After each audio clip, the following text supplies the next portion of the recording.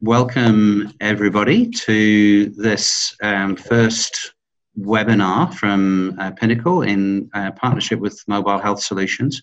Murray, you're a clinical nurse specialist in cardiology, and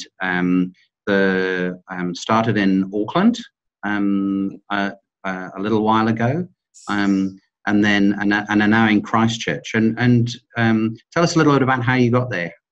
Yeah, so I guess it's one of those roles whether I fell into, in terms of my love for cardiology. I fell into it. I didn't necessarily plan it. So I postgraduate moved to Auckland when I did intensive care there for a few years.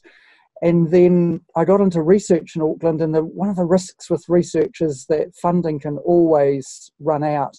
And it did. So my funding for research ran out, and I had about 4 weeks to get another job, and they were advertising at Green Lane Hospital in the Cath Lab, and all I could say to them was that I'd seen an angiogram somewhere in my past, and that was enough to get me a job in the Cath Lab. So that was my cardiology, really.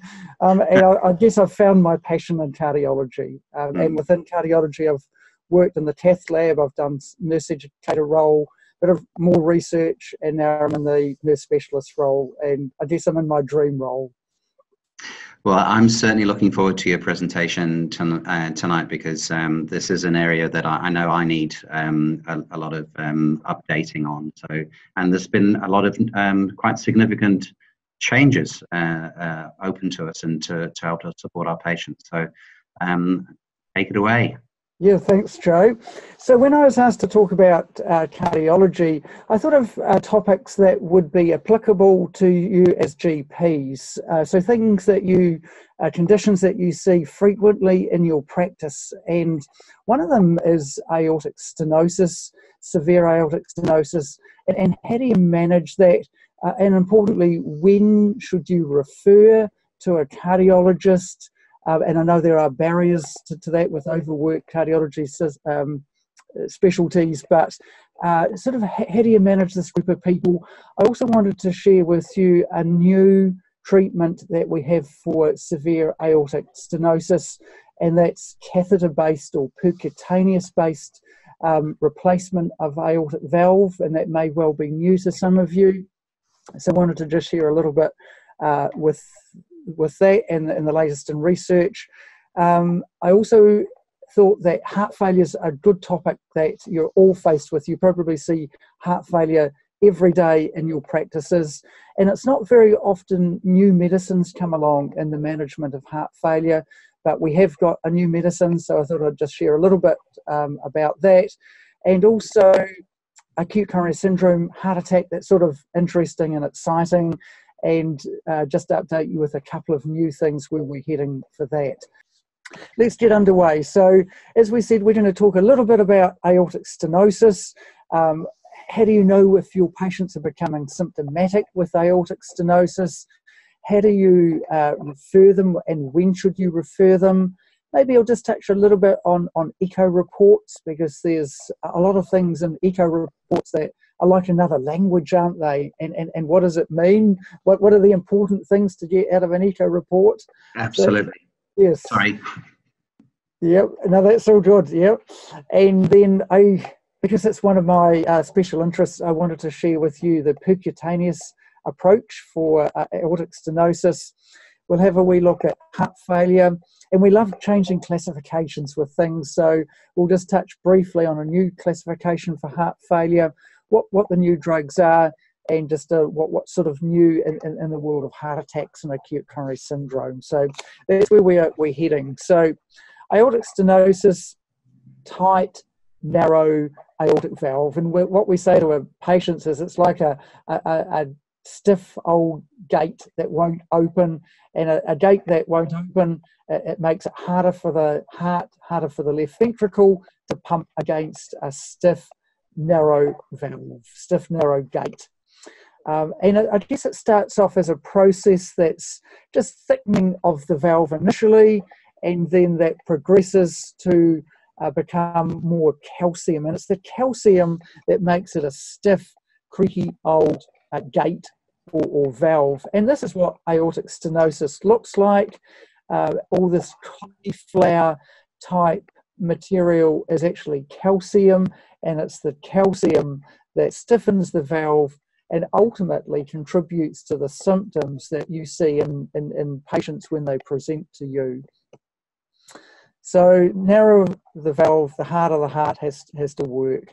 And you know what happens when the heart has to work harder day after day? The heart dilates and enlarges. So the left ventricle dilates and enlarges. So not only do you have a problem with aortic stenosis, but then you end up with heart failure as well.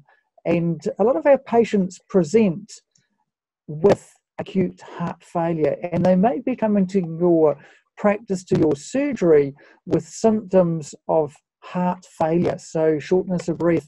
But when the symptoms are investigated, what it is aortic stenosis that's causing it. So sometimes presentation to you as a GP is heart failure, but what's driving it, what's causing it is valve disease and an aortic valve. So aortic valve stenosis is the most common valve problem out of all the 4 valves we've got. So if you're going to take a punt, statistically, aortic valve stenosis is the most common valve to cause heart failure.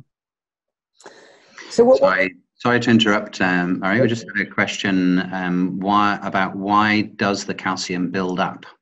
Yes, so perfect timing for this. So in fact, the slide that we're just on now is what causes this calcium buildup. So excellent question, excellent question. So in most people, it's old age or older age. And so we call that fibrocalcific degeneration. So as we age, we get a buildup of calcium, we get it inside the artery. So the same process is what causes coronary artery disease. There's calcium inside the coronary arteries. And for some people, it deposits on the valve. So really older age is the most common reason. Sometimes the valve can be destroyed by infection, and that can be rheumatic fever, and you'll see a lot of that on the east coast of the North Island and up Northland. Sometimes it can be due to endocarditis, and that can be due to poor dental health. It can be due to IV drug use. So definitely a group of people where infection is the driver for valve disease, but in terms of calcium, it's older age. You will see younger people with this in your practice, and the people that are younger, it's usually a congenital cause. And when I say a congenital cause, it'll be people that have only 2 cusps to their aortic valve. So normally we should have 3 valve cusps, 3 leaflets. So the group of people that only have 2, we call it bicuspid valve. And for whatever reason, and I don't think we really understand it, those valves become narrowed earlier in life. So these are the group of people that have a valve replacement in their 30s or 40s, possibly 50s. So it definitely does come earlier for this group of people. Sometimes it's also related to other conditions like Marfan's syndrome, which is a connective tissue disorder. So that it can be due to that in addition. But definitely when you look at the incidence and the prevalence, once people hit their 70s, 80s, this really takes off in terms of incidence. And the reason for that, as we've said, is calcium buildup.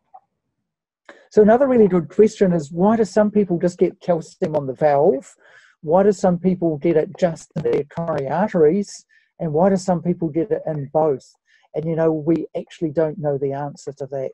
Why some people end up having valve replacement and bypass surgery? Why do people some people get one or the other affected? So there's a lot we don't know. I guess what we see in clinical practice, though, is that this process of narrowing due to calcium buildup takes a number of years, and patients can be asymptomatic with this process for a number of years, but eventually it does cause symptoms if it becomes severe enough. In the early stages, the symptoms can often be interpreted as the effects of aging. So some of the common symptoms are fatigue, shortness of breath, the inability to exercise to the same extent, and those things happen as we get older, and especially as patients get into their 70s and 80s. Fatigue is a common one. I mean, who feels tired now at the end of your working day? You don't have to be old to feel fatigue. But I guess some of the red flags are when that shortness of breath and that fatigue is accompanied by other symptoms of dizziness, feeling faint, especially on exercise, pre-syncope and syncope, and chest pain, chest tightness are the other symptoms that cause us concern in terms of being red flags. So when you've talked to a patient in your surgery, sometimes you might think they've got no symptoms, but just be careful, because sometimes being breathless isn't necessarily part of getting older and getting more frail. So if your patient does describe breathlessness, what we'd encourage you to do is have a listen to heart sounds, because if it's accompanied by a murmur, then you've actually got symptomatic aortic stenosis, and then that gives you license to refer to cardiology. There's a couple of questions around the one around how early do you pick up a congenital bicuspid valve? Is that something that can be picked up through a heart murmur in a child? Is that a potential potentially sign? Yeah, but otherwise, would it influence their exercise tolerance? Yes, definitely, yes. So that tends to be reduced, and I guess it would be those two things in a younger person that would prompt you to refer to cardiology, refer for an echo. Yeah. And then is there a way of differentiating that cardiac causes of breathlessness from respiratory causes of breathlessness, particularly in an elderly person? Very, very good question, Joe. The best way of differentiating is with a BNP blood tests. So a B-type natriuretic peptide. So it's really, really difficult when you've got someone in your surgery to know whether this is lungs or heart. And BNP has been shown to be an independent marker. So if you do a BNP, if you're going to do one blood test, it would be a BNP level, and that'll tell you whether it's heart or lungs. So BNP's got a very strong negative predictive value. So if it comes back normal, then you can eliminate cardiac quite safely. Yeah, good question. Yeah. Wasn't mine. No, yeah, well done. Yeah, and remember, you can of course do a BNP level. It's not like an echo which sort of gets screened. You can definitely order a BNP. Yeah. Yeah. Cool. So these are the three red flags. So a sad story, S for syncope, A for angina, D for dyspnea. These are your red flags of severe aortic stenosis. So not all of your patients will have all of them, but once you start getting a couple of red flags together, definitely you should be referring to cardiology. So I actually haven't put blood tests here, have I? But patient history is really, really important. Heart auscultation, important, and echo. So maybe for a GP surgery, we should replace BNP rather than echo in terms of things that you can do in your surgery, but referral to echo.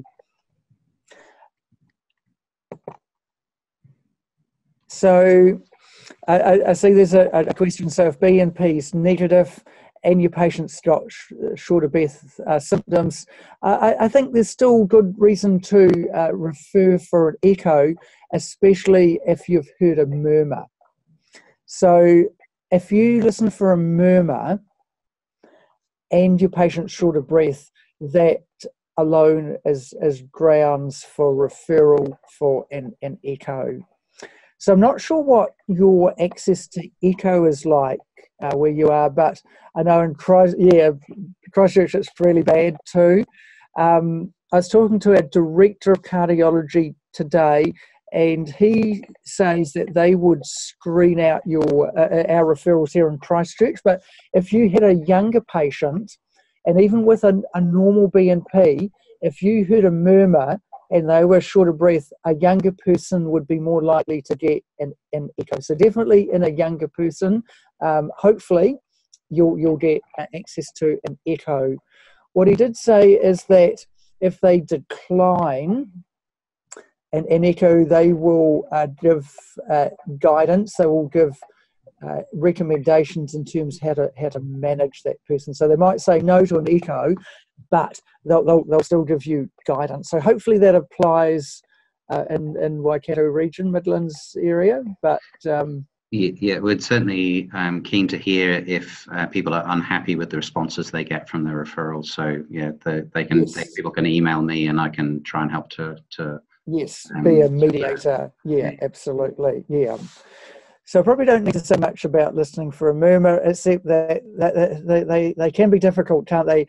The grading of a cat purring is about sort of grade 3. So if you can hear your cat purring, that's about grade 3 out of 6. That they are difficult. They are difficult. And remember to hear an aortic murmur better, or an S2 murmur, just get your patient to lean forward. That's the little trick. I'm no expert at heart murmurs, so the things that help me are to sit your patient forward and also just to get your patient hold their breath. That takes away the breathing noise. So beyond that, I'm no expert. You probably listen to heart sounds a lot more than I do. So if you've heard a murmur, these are probably the things just to explore in your history a little bit more. So ask questions about chest pain, chest discomfort, revisit the history in terms of shortness of breath, ask about syncope or dizziness, ask about fatigue. So with fatigue, we say without cardiac symptoms, it's less likely to be valve disease, but if you've got cardiac symptoms, then fatigue becomes important. It becomes then a cardiac symptom. So sort of a difficult symptom to get your head around a little bit, but if there are other cardiac symptoms in the history, then we say fatigue is a cardiac symptom, and that adds weight to getting your echo done that you want. And also explore history around cardiac disease like rheumatic fever, potential heart failure, congenital heart disease. So heart failure, like we've said, a BNP will add weight to any referral if you've got a raised BNP. So just some little tips in terms of getting your echo done. So key points: have a listen. If you hear a significant murmur, refer.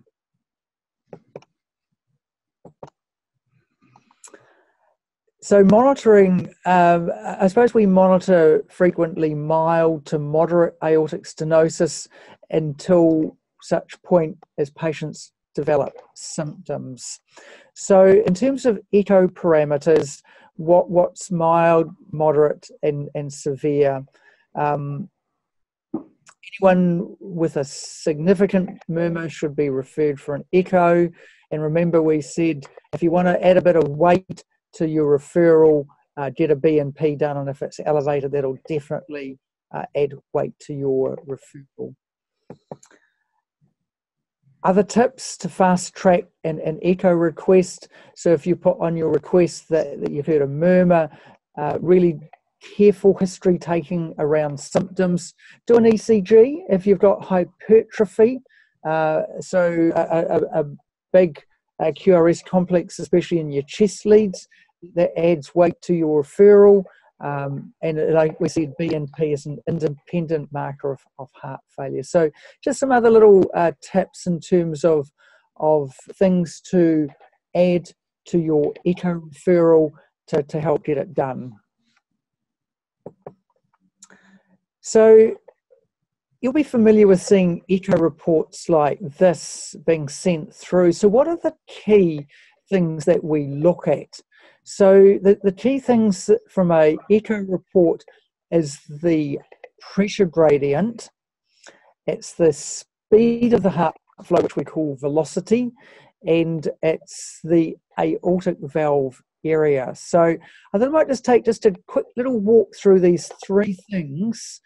So if you're not familiar with them, then it just gives you a little bit of understanding what we're looking at in terms of mild, moderate and severe in a echo report.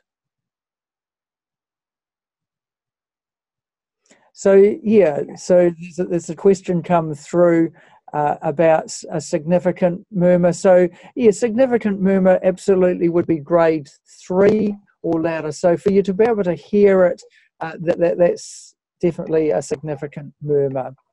So like we said, grade 3 would be a murmur that you can hear relatively easily. And if you can hear it relatively easy, then it's significant. And yeah, absolutely, the loudness usually relates to the severity of aortic stenosis. Yeah. So I'm intrigued about all those different numbers. Maria, yes. I think, yeah. So I'm just going to cut through them, and we're going to focus on really what constitutes severe. Oh, yeah. So I've put a little red circle around here, what's severe for aortic valve area, mean gradient, and the speed. So these are really the only numbers that are important in terms of intervention. So once people hit these numbers, then that's when we start seriously looking at an intervention, whether it's surgery or an alternative. So these numbers were sort of new to me a few years ago. So how I think of it, and hopefully this is helpful for you, is aortic valve area is the size of the opening of the aortic valve. So normally we should have an aortic valve area that opens to about the size of a 50-cent piece. So that's normal. So as the valve gradually gets tighter and narrower, mild aortic stenosis, maybe we should think of like a 10-cent piece. So it's a bit shorter, a little bit smaller, but there's still quite a bit of blood flow going through it. Once it gets down to the size of a 5-cent piece, you're probably dealing with moderate. And once you get down to a 1-cent piece, we don't use 1-cent pieces now in our currency, but that's the equivalent of severe aortic stenosis. So that same volume of blood has to get through the size of an opening of a 1-cent piece compared to a 50-cent piece. So a 1-cent piece in terms of echo parameters is less than 1 centimetre square. That's a lovely analogy. I love that. And yes, it makes sense. Thank you so much. I really like the pushing at a stiff gait yes. as well, because a lot of my patients will that resonates with them. Yes, and it's all about easy terms to explain, and you can explain to patients too about the difference between a 50-cent piece, 20, 10, 1. Yeah. So a picture for the mind. I don't understand anything complicated, so all you're going to hear me talk about this evening is simple things. So I'm just sharing my simple knowledge.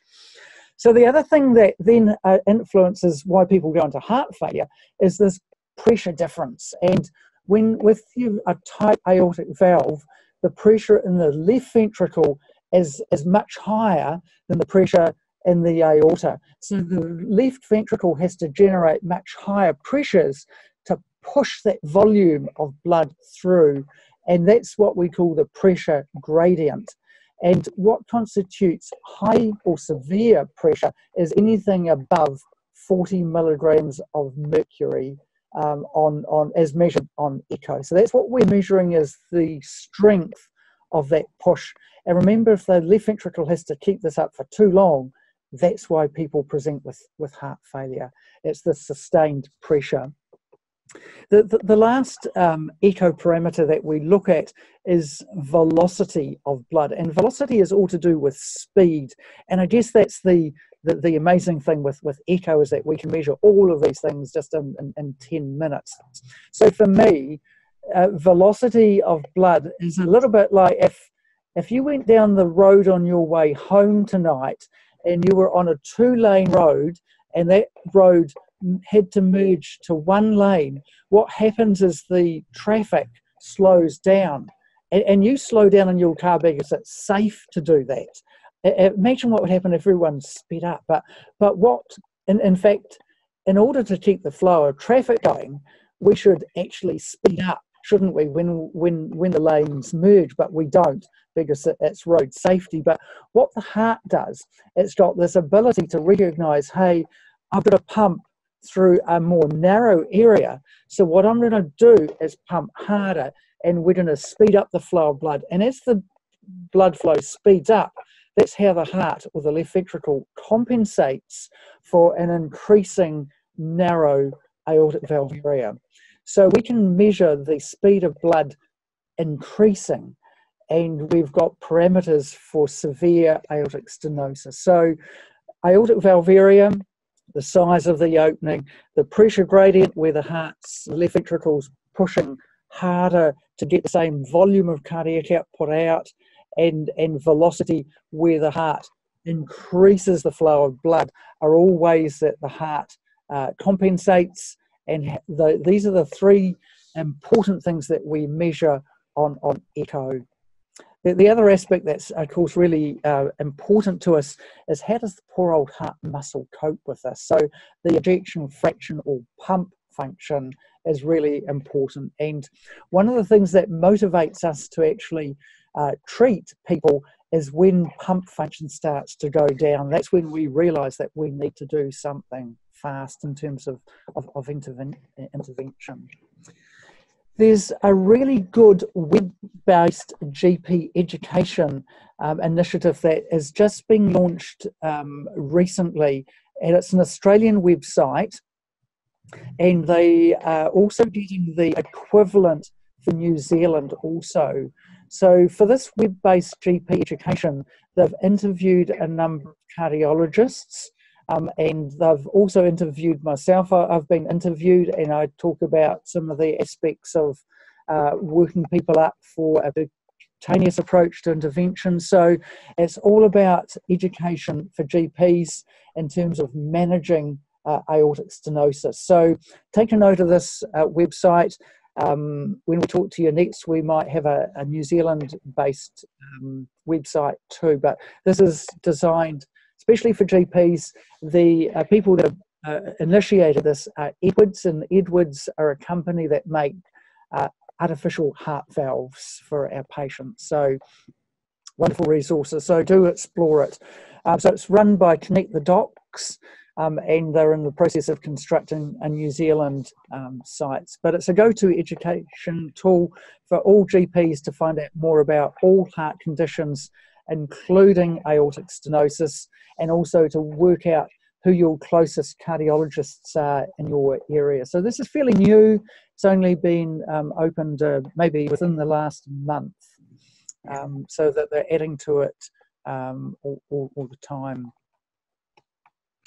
And I'm sure it will be appropriate for nurse practitioners as well. It'll be Yes, level, yeah. Definitely, yes. Anything that's at GP level is perfect for nurse practitioners. Yeah, absolutely.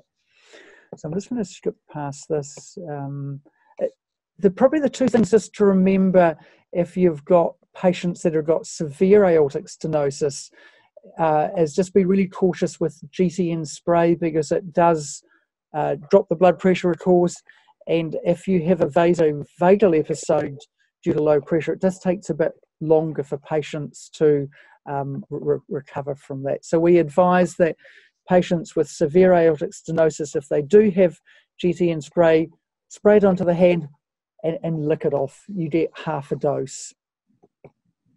The other thing that often worries us is when we see people for pre-admission for heart interventions and they're still driving. The Land Transport Authority says that if patients have got a diagnosis of severe aortic stenosis, they probably shouldn't be driving because of the risk of collapse. But a number of elderly people do, so we sort of just have to suggest they maybe don't drive very far and absolutely minimise the driving, but just to be aware of, that's where the Land Transport Authority agency sits for. This is a real area of difficulty for us communicating to our patients the ability to drive, and it's so important to people. But at the end of the day, it's something we've got to face, really. Yes, and especially with rural areas too. How do you say? That's their independence, isn't it? Yeah. Really. But so it's got to. We've got to address it. I don't think we can. Yes. We can. It's one of those things we have to. It's a professional responsibility that we have to save people. Yes, absolutely. Yes. So the slides will be available afterwards. Yes, absolutely. Yes, I'm happy to give the whole talk, or I've done a sort of an abbreviated handout version. I just wanted to introduce the concept of replacing an aortic valve without doing open surgery. And we call that transcatheter aortic valve implantation. TAVI is the abbreviation. So we go from the femoral artery in the groin and we feed the catheter up the aorta over the arch, and then we blow a balloon up, and that expands a brand new aortic valve. And so this aortic valve gets embedded on top of the existing aortic valve. And so what's the big benefit in this? People avoid open surgery.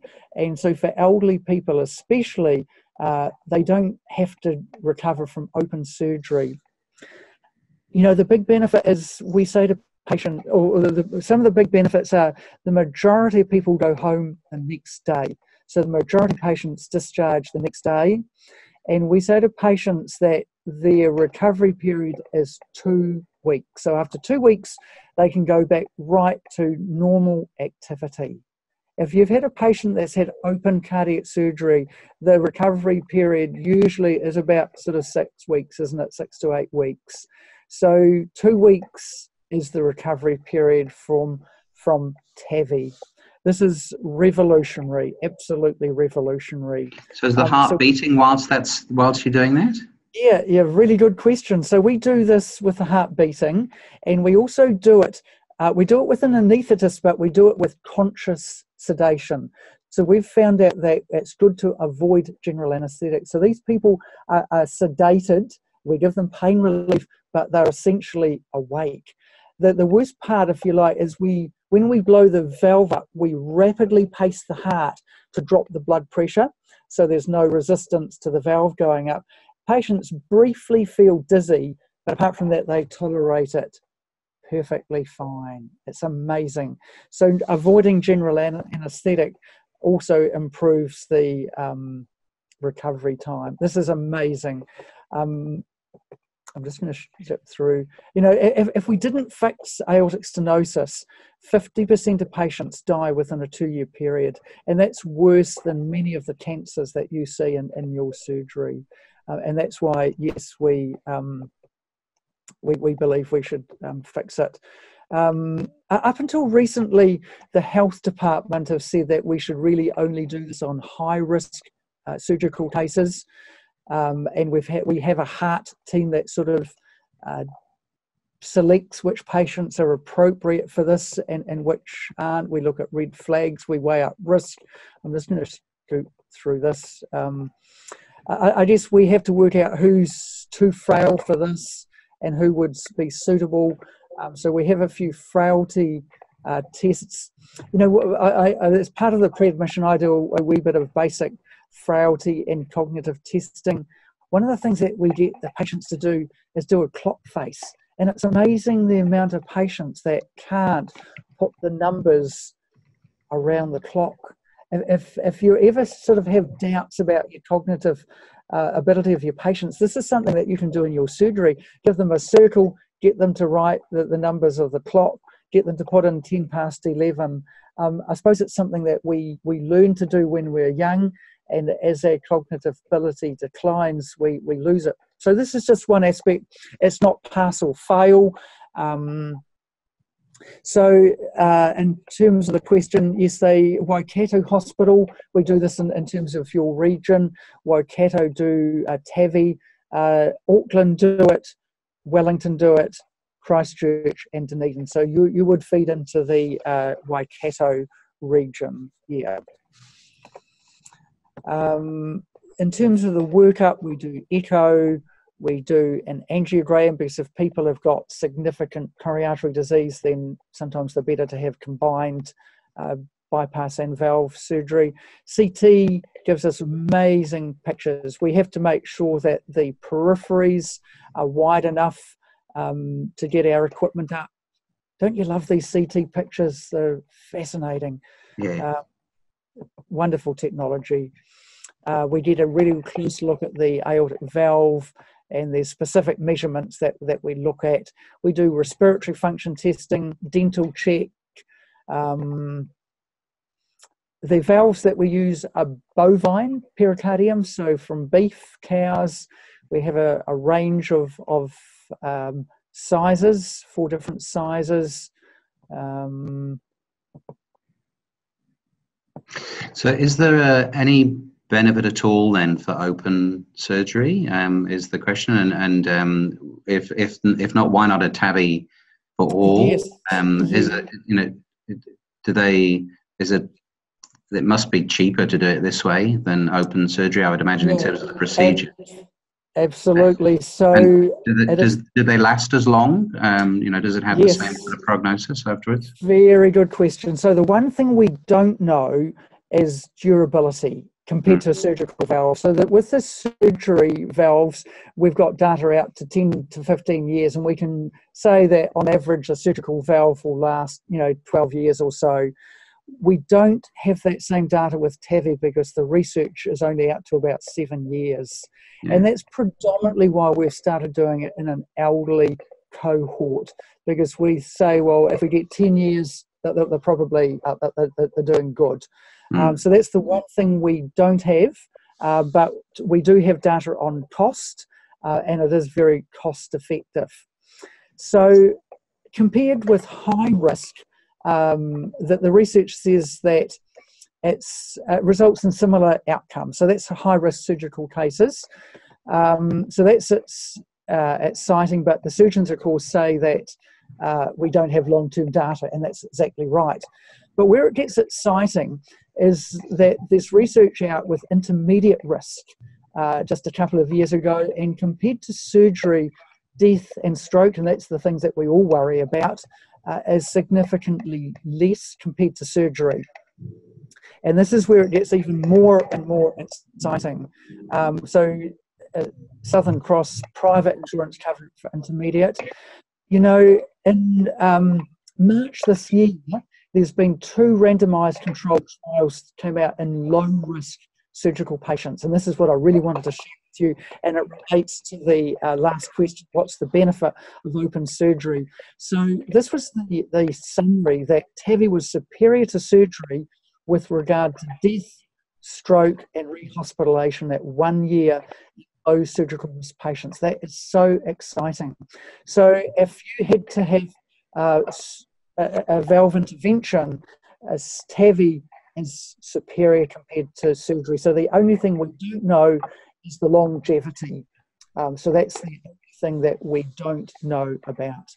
The other problem that we have is that we're not resourced at this stage to do larger numbers of TAVI in low-risk people. So we have to increase our resources. So also better was less atrial fibrillation, less hospital length of stay, better outcomes really. So TAVI in low risk and intermediate risk is definitely superior. We Yeah, this is the way of the future. But we just need a bit more money and do it. So these are all the things that are better. Length of stay post-TAVI is down to 1 to 2 days. Our patients only stay for a few hours in CCU, and volumes, of course, are on the increase. So the future of TAVI is looking really bright for both intermediate and low-risk patients. You have seen in the... So I think so there's a question there about is AF being a common complication of aortic stenosis. I think it's a complication of the surgical intervention. Is that right? Yeah, absolutely. So it's a much higher incidence of complication following open surgery compared to TAVI. Yeah. So yeah, we see very little of it following TAVI. I suppose atrial fibrillation also goes hand in hand with heart failure, doesn't it? Of course, and a lot of these people have heart failure, but definitely worse after open surgery. And so what's Mick Jagger doing there? Sorry, Murray. Yeah, so Mick Jagger had a TAVI recently. Oh. Yeah, where are we? I can't. Here we go back. So Mick Jagger had heart surgery. It was quoted in the media, but in fact he had TAVI. And there's a little clip on TV recently. It showed him dancing, and I can guarantee he wouldn't have been able to do this if he had open surgery compared to TAVI. Yeah. So it's nothing ever is risk-free, and there are risks associated with TAVI, but those risks are less than open surgery. So stroke is less, and I guess we've learned that sometimes doing less is better. So no central line, no catheters, no GA, no prolonged bed rest. It works better for people. It absolutely works better for people. Yeah. So you will see these people coming through. One day you will have a patient that's had TAVI done. And in terms of looking after them in the community, we just say look after the groin sites, avoid heavy lifting, avoid strenuous exercise for 2 weeks. After that, you can get back to normal. If the groin site looks a bit infected, go to the GP. Otherwise, we say no driving for 2 weeks. That's sort of our local rules. Otherwise, everything's back to normal in 2 weeks. Are they on an anticoagulant regime afterwards? Really good question, Joe. So the recommendation worldwide is that people are on aspirin. So it's only an antiplatelet agent. So we used to say aspirin and clopidogrel. There's research to suggest that that's not necessary. So if people aren't on aspirin, we put them on aspirin lifelong, but certainly no need for an anticoagulant like warfarin or dabigatran. So aspirin only is the only change to medicines that we make. So watch out for the tsunami. So I really need to talk just a few minutes about heart failure, because I promised I'd talk a wee bit about heart failure. A new way of classifying it is according to echo results. And we still talk about right and left heart failure, and we still talk about systolic and diastolic heart failure, but the new classification is by ejection fraction. And remember, ejection fraction is the amount of blood pumped out in one beat expressed as a fraction, and normal should be around sort of 50 to 60. So there's two groups of people now. So every one of your patients that you see in your practice is either HFrEF, so they've got heart failure with reduced ejection fraction, so that's less than 40, or someone with an ejection fraction above 50, and they're called HFpEF. So heart failure with preserved ejection fraction or reduced ejection fraction. So that's sort of the new terms that you'll read in literature. I guess the heart failure with reduced ejection fraction is the equivalent of our systolic heart failure, and the HFpEF is the equivalent of the diastolic heart failure. So diastolic heart failure, or HFpEF, is where the heart can't relax, and if it can't relax, it can't fill, and if it can't fill, cardiac output goes down, whereas HFrEF is a pump problem, isn't it? So in terms of endocarditis prophylaxis, we still do recommend, and I know this is sort of starting to change a little bit, if people have dental surgery, they should have the usual dental prophylaxis. So we should treat it the same as any other heart valve. So you're absolutely right. It's just like a stent. It's a fancy stent, isn't it? And so the bovine valve is a fancy stent. But in terms of a dental prophylaxis, we recommend that the current guidelines apply for TAVI, and that's sort of in a wee bit of state of flux, isn't it, really? But I think we certainly would recommend that there is some dental prophylaxis currently. If you look at all your heart failure patients, about half are HFrEF and about half are HFpEF. So these people are all over the place. And here's an echo report just to prove that these people exist. So if you look at the ejection fraction here in this person, it's absolutely normal. It's really high. It's 79%. So this person has got really good pump function. But when you look down here, it says severe diastolic dysfunction. So this person was admitted with heart failure, and their problem wasn't the ability of the heart to pump. They've got really good pump function, but the problem was the ability of the heart muscle to relax and fill. So this is a HFpEF echo. So why is this important? Because we're going to talk about a new heart failure medicine which is indicated for HFrEF patients. This is probably, if we could look inside our HFpEF patients, this is probably what it looks like. There's sometimes too much muscle, and when there's too much muscle, so this is hypertrophic cardiomyopathy, where you get too much muscle. This is why the heart muscle can't relax. And people get into strife with heart failure. So it's interesting with HFpEF.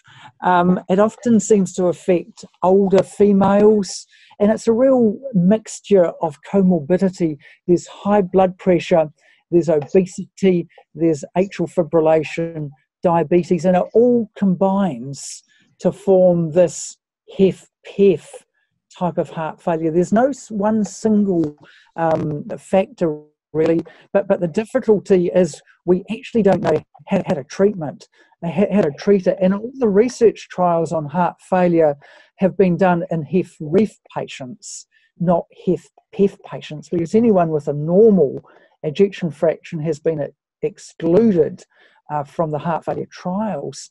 So it's really worrying, but we have no evidence-based therapies for HFpEF. And the new medicine I'm going to share with you next is really for HFrEF. It's not for HFpEF. So in 2019... So sorry, you're saying that for 50% of our patients that are with symptomatic heart failure have HFpEF. Mm-hmm. And yes. For those people, there's no benefit from ACE inhibitors. No, people don't get the same benefit from ACE inhibitors and beta blockers as our HFrEF patients. So all we can offer them, like these are our latest guidelines here, all we can really do is give them diuretics and help manage comorbidities. So keep blood pressure under control, AF, diabetes. So it's a pretty grim outlook, isn't it? So if your patients have had a echo and you know they've got HFpEF, you may not see the same response with ACE inhibitors and beta blockers that we traditionally see with HFrEF. You would still use them though, presumably? Yes, yeah, absolutely. But it doesn't seem to improve mortality to the same degree. Yes, so we've got nothing else to use. So yeah, definitely use them, but you might be disappointed. Yeah. And there's a question about weight loss in these patients. Would that be particularly helpful at all, or?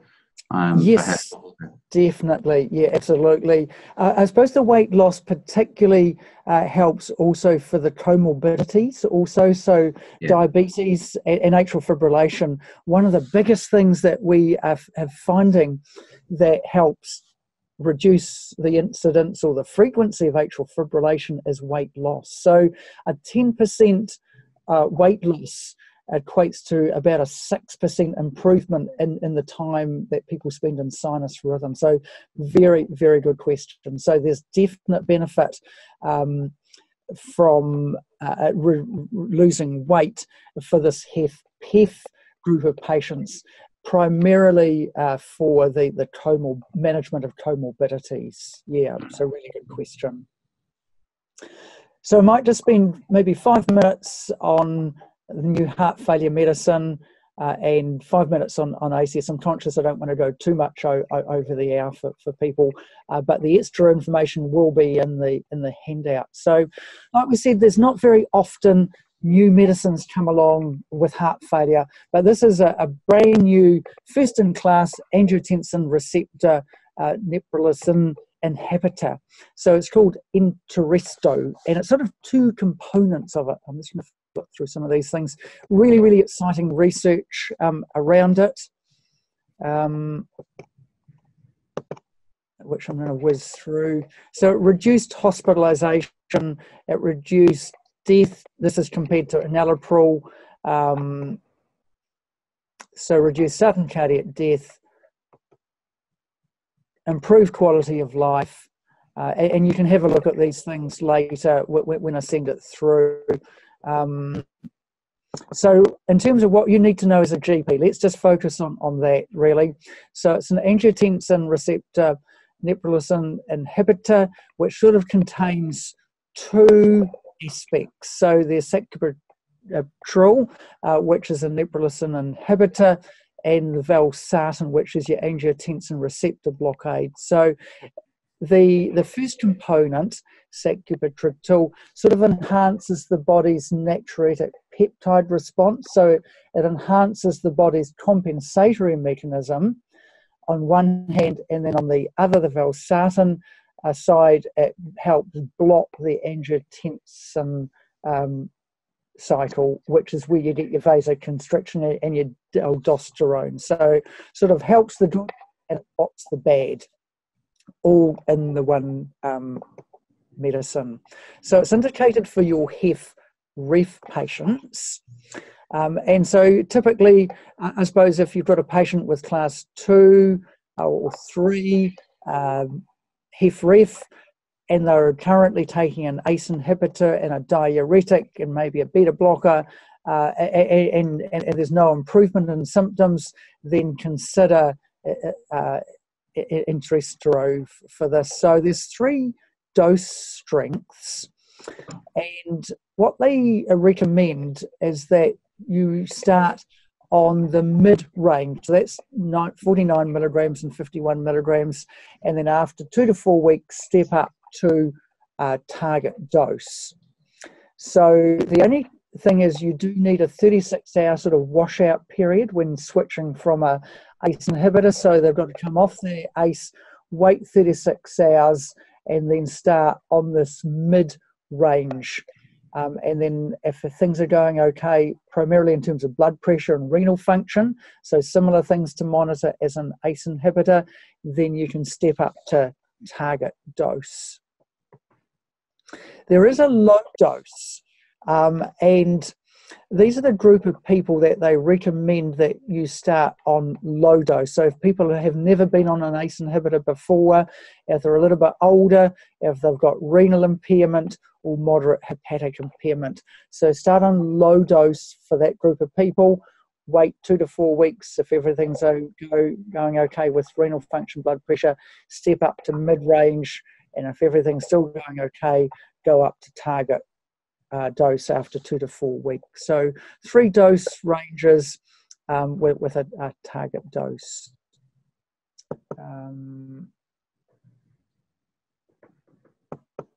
So of course not to take it with an ARB because it already is an ARB. Yes, so, absolutely. Yeah. So otherwise you'd be double dosing. Yeah. And the caution with starting, if you didn't wait 36 hours, then you're more at risk of some of the side effects like angioedema. So the washout period is to reduce side effects from that. There is special authority which you can apply for. So the big things that we've seen are low blood pressure. So hypotension is definitely something to monitor for. And I suppose a little bit similar to your ACE inhibitors, just watch renal function, watch potassium, and people can get a cough also.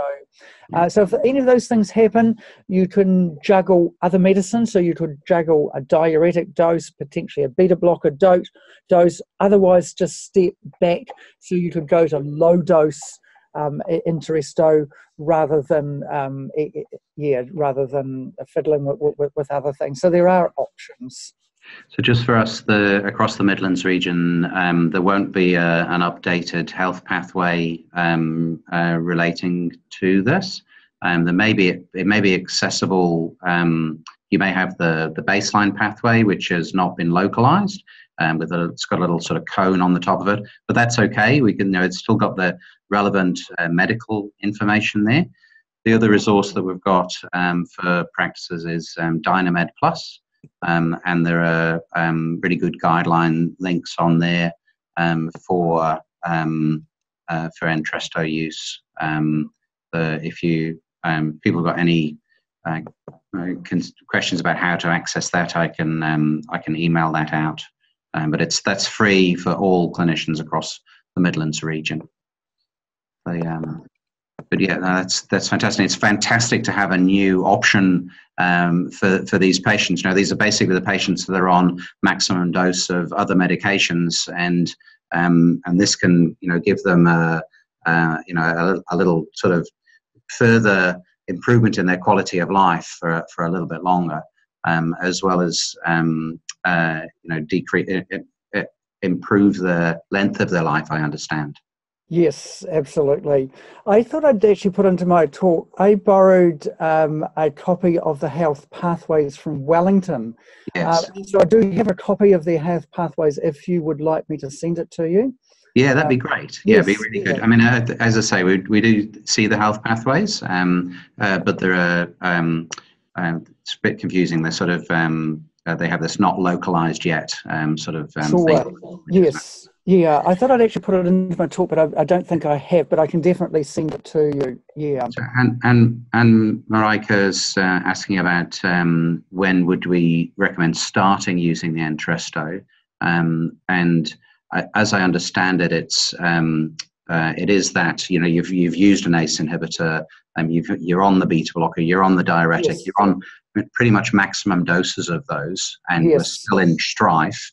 That's yes. When the according to the guidelines, that's when, or the special authority, that's when you can use this medication. Yes, absolutely. Yes. So that when they do suggest you could start someone on who hasn't been on an ACE inhibitor, but I think that the easiest is to do it for people that are symptomatic despite being on ACE, beta blocker, diuretics. Yeah. So when you're in that situation, again, there's another question about spironolactone and its role in cardiac and heart failure. When would you add in the spironolactone into a regime for someone with heart failure? Yeah, so probably if you're getting up in dosages with diuretics, yeah. And I guess the potassium ability to keep up with potassium loss is an issue. So bigger doses definitely of diuretic, and if you've got a patient where it's difficult to maintain potassium levels. In fact, I had to skip past a few little slides earlier. There is actually a new alternative to spironolactone too that's also come out. That's yes. a potassium sparing diuretic. Where are we? So eplerenone. And once again, this is a new medicine in heart failure, particularly good for patients that have got renal impairment and you're worried about potassium monitoring. A little bit more selective than spironolactone. So would you use this as instead of spironolactone, you would normally go for eplerenone? Yes. Yeah. Definitely. Yeah. Yes. Okay. Yeah. No, it's definitely available. So it's, both of these new medicines are in guidelines now, heart failure guidelines. So yeah, either or. Yeah. So just for 2 minutes, I just wanted to share an interesting study that challenges some of our traditional beliefs with beta blockers post-MI. There was a study that was done a couple of years ago where it looked at patients that were post-MI and that didn't have heart failure, and they found that beta blockers wasn't associated with any sort of benefit in mortality. So what does that tell you? It probably tells you that if you've got a patient post-MI and they haven't got heart failure, they haven't got a reduced ejection fraction, that maybe beta blockers aren't as important as we've maybe considered them to. So if you had a patient and they weren't tolerating beta blockers and they didn't have heart failure, maybe they're not quite as important as we think. We probably need a few more studies to confirm it, but it's interesting to me because sometimes, as you know, you get up against it and you think, well, am I okay to reduce this? Am I okay to stop it? I think that's probably an answer. Yeah, patients are often asking, they've come out with 5 different medications, and do I have to take all of these? And that definitely gives us a bit of an option for thinking about which ones to stop or to allow them to stop. Yeah, so I think it sort of gives you license to consider stopping that. The other thing I just wanted to share with you is that if you've got a patient who's having an MI in your surgery, or they've got ischemic symptoms, there's been evidence to suggest that we shouldn't give oxygen in the setting of acute MI. There's been a New Zealand-wide study that the results are about to come out shortly in September, actually, which will help answer the question more for us. But definitely where we sit is that oxygen has no benefit, and potentially it may cause harm. So if you've got a patient and you suspect cardiac ischemia, there's no need to put oxygen on. We have a cutoff of about 90%, but certainly sort of 92, 93. Don't put on oxygen if they're maintaining stats around that. Well, we've known the danger of giving oxygen to neonates. For many years, we sort of taught Mona, didn't we? But we have to put a big cross over oxygen. So these results are due out very shortly. I know they've the St John's Ambulance have changed their protocols around this as well. Yes. So so if you're in the back of an ambulance with the ambulance officer who's refusing to put oxygen on your patient, then they are doing the right thing. Absolutely, yes. They're certainly they're preventing harm, probably. Yeah, they're certainly not. Yeah, they're not withholding anything. So I think that's probably enough. I'm happy to take any questions as we wind up. Anything that we've glossed over. As I say, I will send through the version of this for you just to read some of the finer details that we've sort of probably glossed over just due to time. But there was I think that was a fascinating presentation, and I loved the little tips and tricks you gave around how to explain these things to patients in particular. Because often it's that if we can draw an analogy for people, if we can put them in a visual way that they can understand, the more they understand about their condition, the more they understand the medications, the more likely they are to concur yes, with advice, and that's really absolutely, really good. Yes, but yeah, you're right at the front of it. You see these patients, and you're the ones that refer them on. And I wish we could have better access to echo and things like that in terms of the management of heart failure and aortic stenosis. Yeah, but, well done. Yeah. So just sort of see if there's any other questions coming through online. But I've certainly I liked the idea of sort of being able to add weight to the echo referral through being providing information. Have you heard a murmur? What are their symptoms? Yes. Adding in the ECG, chest X-ray, and BNP. Yes. We've got to give enough information for a priority to be placed. If it's simply murmur, please see. It's those, we can understand how difficult it is to make a decision about those sorts of referral letters. And the other thing I was particularly intrigued in your slide at the beginning was the HFrEF and the HFpEF in the title thing. So I now understand what they mean. Yes, so, same group of patients that you've been looking after, but we just put new terminology on them, don't we? It's funny. So when referring in for a discussion about from Anne-Marie about Marika about reasons on an echo to refer to cardiology. So when you see the echo report, when do you refer on to cardiology?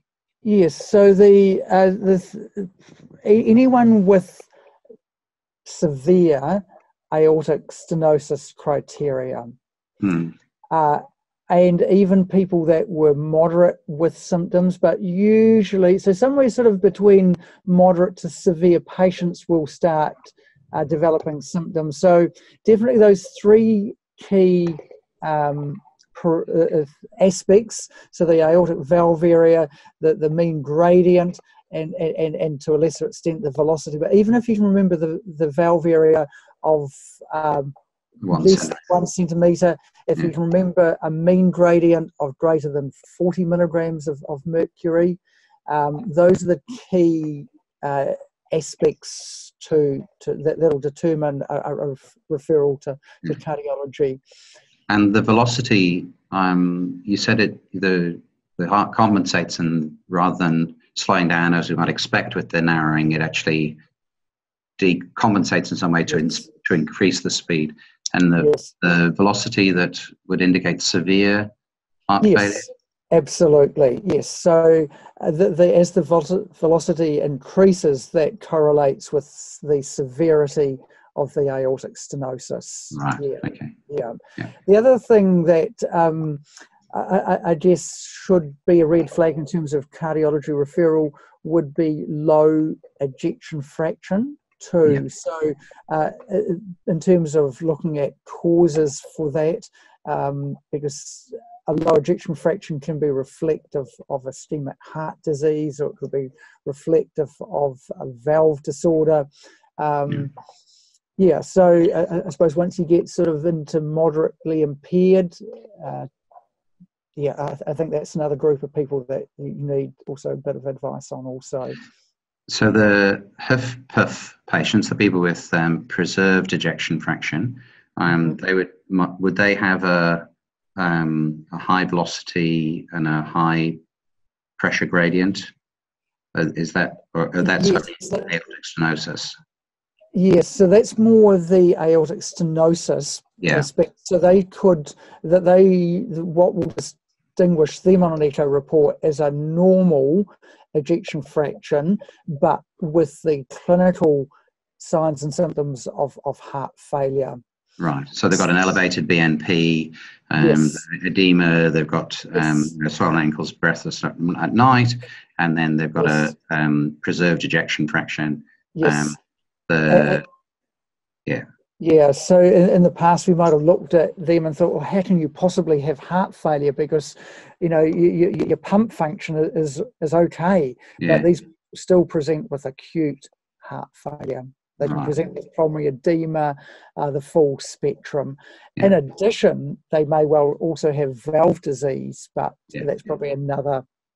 Okay, so that's a separate thing. Yeah. Separate. Yes. Yeah. The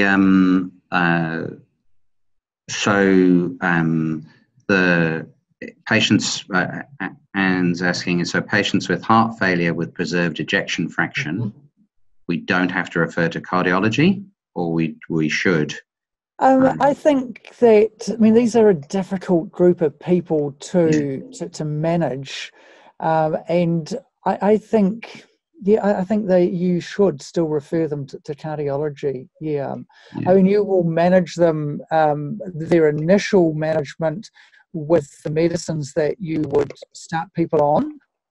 But I think if you're struggling to get any symptomatic improvement, you should definitely refer.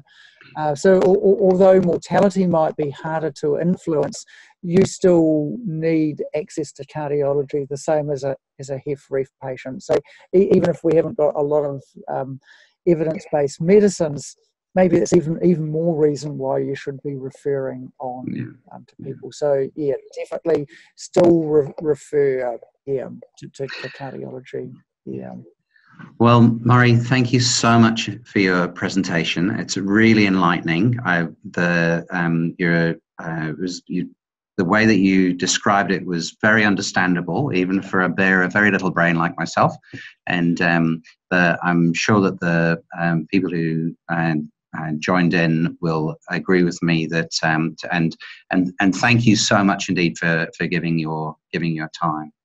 Thank you very, very much, Joe. Thank you for all the participants too. We really, really appreciate you taking this time at the end of your day.